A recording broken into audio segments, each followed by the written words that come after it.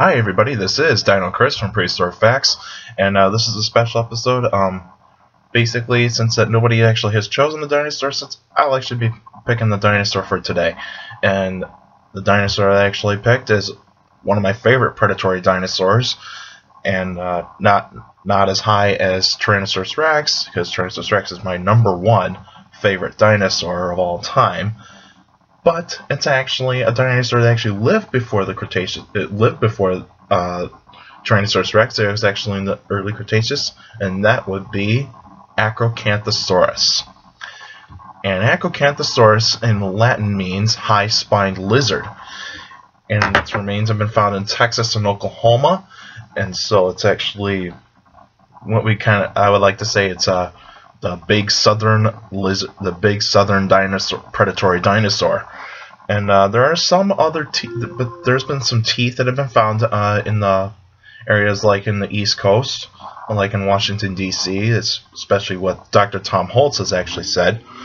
But it actually lived 125 million years ago in the early Cretaceous, and also it's actually 40 feet long and probably could have weighed between 4 to 6 tons.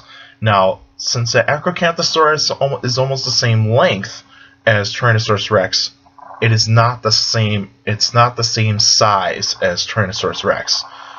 Acrocanthosaurus is a little bit smaller than Tyrannosaurus Rex, but even though it's actually still a very effective predator. And if you actually go to this, park in Texas, it's near Fort Worth, Texas. I forget, it's the Dinosaur Freeway. State Park in Texas, and it's actually got tracks, dinosaur tracks, and it's actually telling a story. Basically, you have sauropod tracks and possibly Acrocanthosaurus tracks. And what we actually see here is that the tracks of the sauropod actually kind of almost move in a kind of a fast-paced kind of way. Now, even though sauropods are relatively slow, but even though they can actually kind of trot a little bit.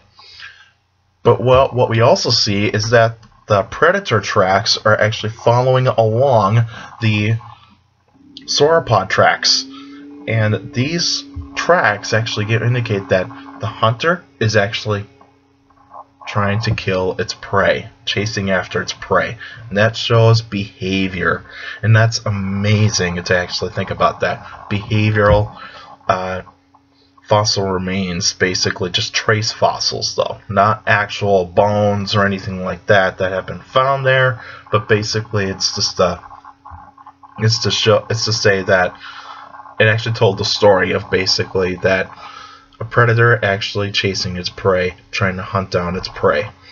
And what Acrocanthosaurus is actually, and since Acrocanthosaurus' main feature is the high spines that are actually along from its neck to its hips. And this actually shows that this actually had a distinct ridge on its back. Now, I wouldn't say it's actually for thermoregulating, because since that there's no vein, there's probably not any blood vessels that actually would have actually, because you see, you would need thinner spines in order to actually have like a thermoregulator to do that. Whereas Acrocanthosaurus has got thick spines, it probably wouldn't have actually had done that. It probably was to make itself bigger, and also probably to probably for display, probably species recognition. So that actually is probably maybe the main reason why it actually has that high ridge on its back. And also the interesting thing is that the neck vertebrae, they actually lock into each other, and that actually shows that it actually is an effective way of actually snapping at its prey. So once the Acrocanthosaurus locks its neck, it actually has the ability to make a big bite out of its prey.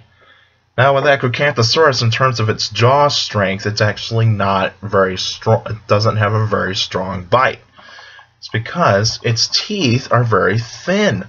And once you have very thin teeth, you're actually going after prey that is larger than you, and you need to let it bleed out. is if you're trying to go out, because if these teeth are actually try to hit the bone, if they try to bite hard enough to get into the bone, these teeth will break off. These teeth will break off. They might leave a mark on the bone, but it wouldn't actually go through the bone. That's why Tyrannosaurus rex actually has very conical teeth. So that's why, almost conical teeth, that's why it actually has very thick teeth. Tyrannosaurs have very thick teeth, whereas Acrocanthosaurus belongs to the family group of allosaurs and also Carcharodontosaurs. It's probably somewhere in between the distinct lineage of Carcharodontosaurs and allosaurs. And so what we see here is basically since there's large sauropods that actually were still around in the early Cretaceous, and since that the prey animal that is very common in Oklahoma and Texas at that time is Polyxysaurus. And Polyxysaurus is a very well-known dinosaur in Texas, and that's why it's actually the state fossil of Texas. So that's why everything's bigger in Texas. But since I'm from the Midwest, I gotta love my region. But even though that Acrocanthosaurus is a very powerful predator, it does have very large arms. It has large arms, very well muscled. But since that these are not these are not arms that actually stretch out. These arms don't stretch out very far, and also they don't go like this all the time. They actually, because basically if you move them you have to move them in a 15-degree angle before dislocation to go forward or backwards, and also to go like this, kind of almost like I'm representing flapping wings here. You have to go almost 20 degrees before dislocation, and these angles actually show that these are not very nimble arms, and basically with Acrocanthosaurus, it can't reach to grab its prey. It has to get really, really close in order to actually grab its prey. And probably grabbing its prey is not the best idea for Acrocanthosaurus, because if it tries to grab its prey right away, like out of the leg of a Polyxysaurus, it's going to get dragged. And so you do not want to get dragged by something that is really big, and that your prey can also crush you along the way. And since the Acrocanthosaurus is a theropod, it has very hollow bones, and that is an indication that theropods are closely related to birds.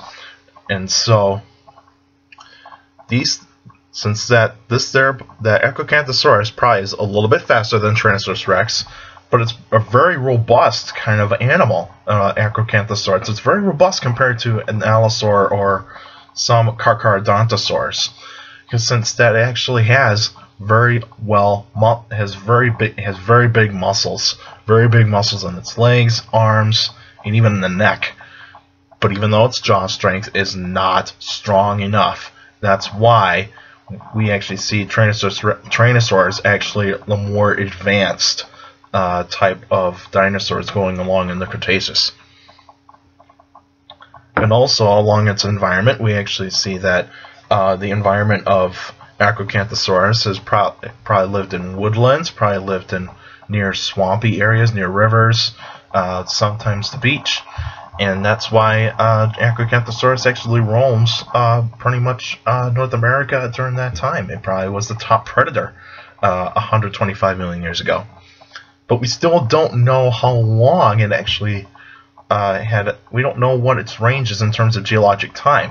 We don't know how long it actually was around on Earth. That's why there are no rocks dating after 125 million years ago. Basically, 124 all the way to probably, like, say 100 or 110 million years ago. Because since when you get to 110, that's when we actually see more and more kinds of dinosaurs showing up in North America. So we really don't know what happened. But what could actually be is that there might have been a state of erosion during that time, not much of sediment gathering, or otherwise just something else. Maybe some of the rocks are just not found yet, and and when we actually look at Acrocanthosaurus in terms of the animals that are surrounding it, there's some prey animals to actually look at. And of course, Plesiosaurus, a giant sauropod. There's Tenontosaurus, that small, almost iguanodontid type of dinosaur. There's some armored dinosaurs that actually showed up, like Sauropelta, and Sauropelta is a very well armored type of dinosaur. And also there's another armored dinosaur called Gastonia that only lived in Utah, but even though they probably might have ranged in Texas.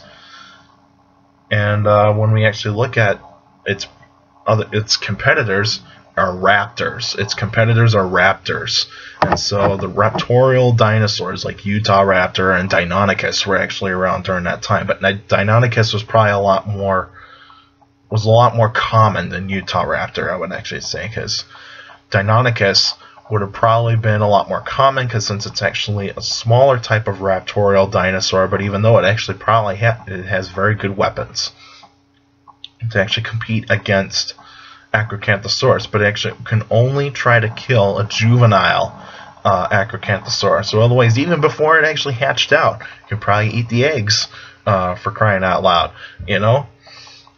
And so Acrocanthosaurus was a very powerful predator. But you see, since that 125 million years ago, something happened. We don't know what it was. It could have been climate change, could actually be could be actually something else, like new predators coming in to actually take over the region of North America. And also probably this Western Interior Seaway actually was starting to get bigger. And so the oceans were expanding, and so oceans were actually expanding, and so that's why around 100 million years ago, that's when oceans really got larger. But even though there's still some debate on whether or not of like when the oceans actually got bigger. Basically, the seawaters actually got bigger, and so I would probably say that the Western Interior Seaway kind of started to get bigger, and actually, basically, there's nothing to actually help out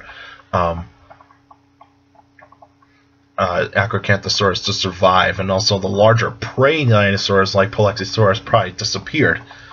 And when you actually have smaller prey, and you're a predator that's really designed to capture big prey, then you're going to be in a lot of trouble. Because what are you really going to go after? Are you going to go after animals that that can defend themselves?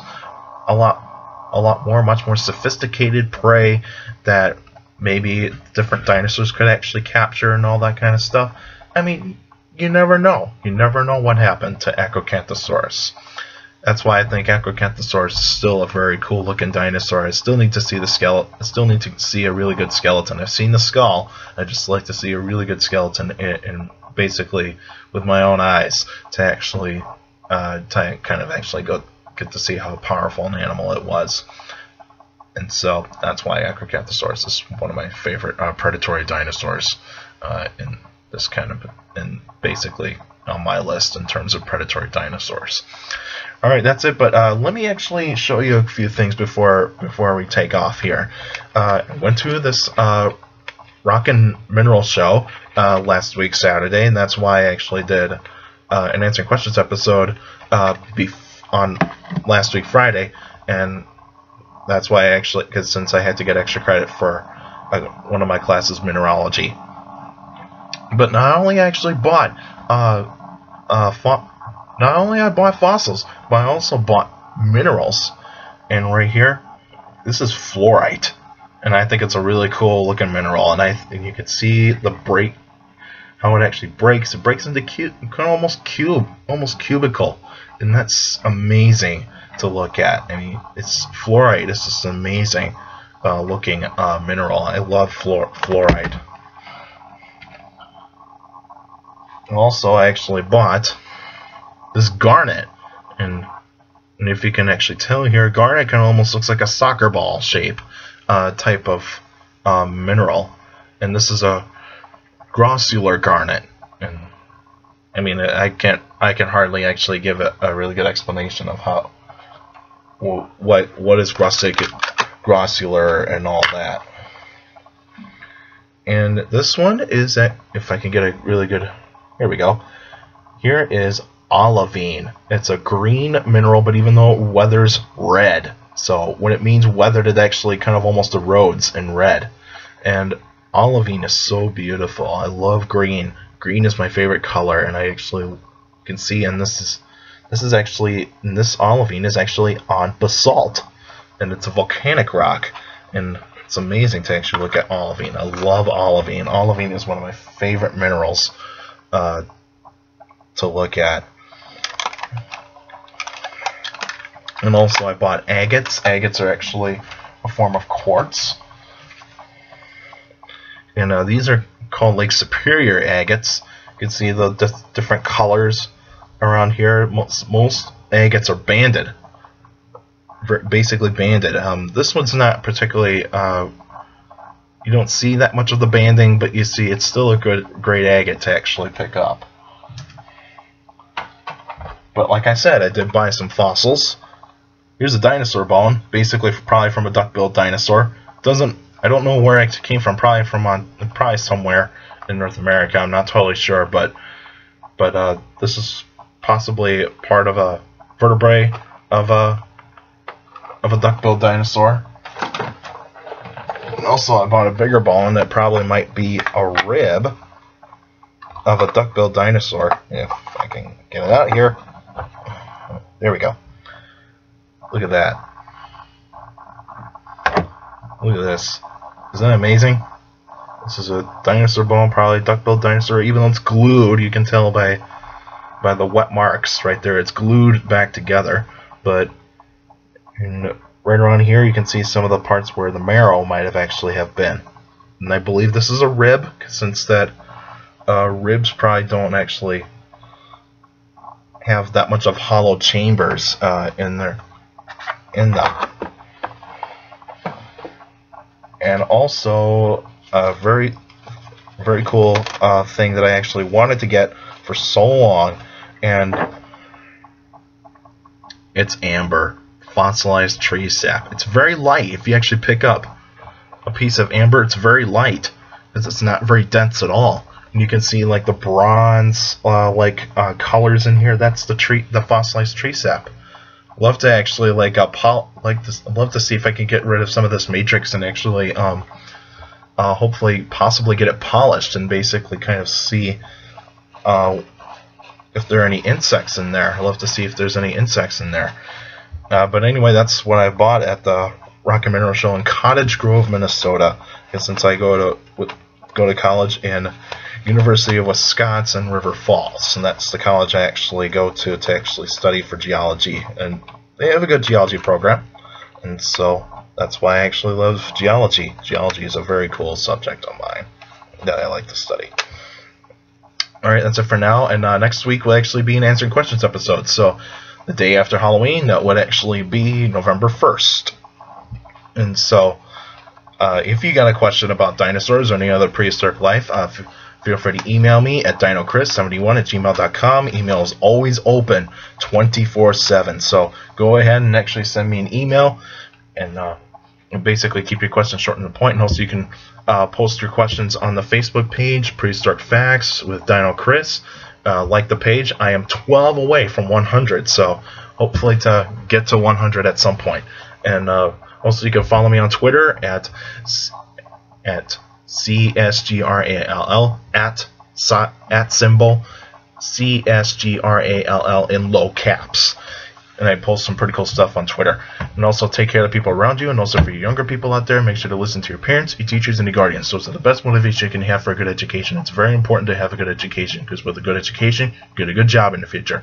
Alright, that's it for now, and I'll see you guys next week.